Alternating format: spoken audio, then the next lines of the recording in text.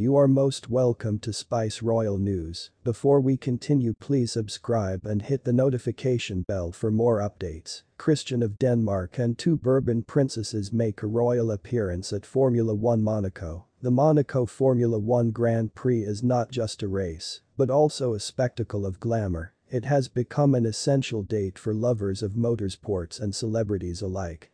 Princes Alberto and Charlene have acted as hosts, but also Carlota Casiraghi with her family. The spectacular urban circuit of the Monaco Formula 1 Grand Prix has brought together a most international royal gang. The eldest son of Federick and María of Denmark, Prince Christian, joined his crew in one of the most fabulous acts that take place on the streets of Monaco. The friendship between both royal houses goes back a long way. Josephine of Denmark, Christian's sister, is the goddaughter of the Duke of Castro, and princesses María Carolina and María Chiara made their debut on the international scene precisely at Josephine's christening. In 2011, the daughters of the Duke of Castro have vibrated with this experience that they have described as incredible, as they themselves have shared, along with some images of their time at the Grand Prix. María Carolina, who will turn 20 on June 23, and María Chiara, 18, are distant cousins of Princess Leonor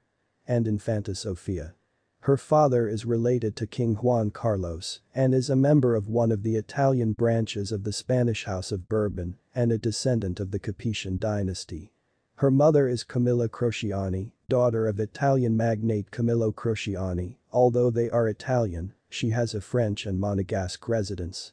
They live between Monte Carlo, Paris, and Rome. They accumulate a legion of followers and study at Harvard University. The Danish royal house has not reported on this departure from the Prince Christian, as it's a private plan. The princesses also caused a sensation at the Formula 1 closing gala dinner, in which they accompanied their father and which Alberto and Charlene of Monaco presided over.